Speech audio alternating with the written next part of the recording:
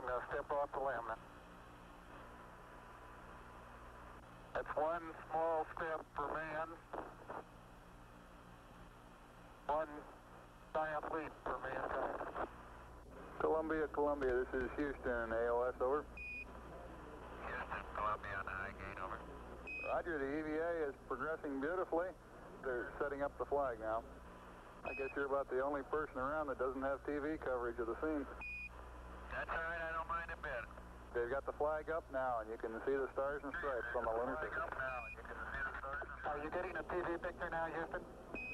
Neil, yes, we are getting a TV picture. You're in our field of view now.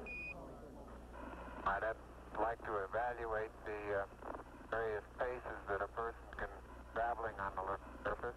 You do have to be. All right, you do have to be rather careful to keep track of where your center of mass is. Sometimes it takes about 2 or 3 paces to make sure that you've got your feet underneath you.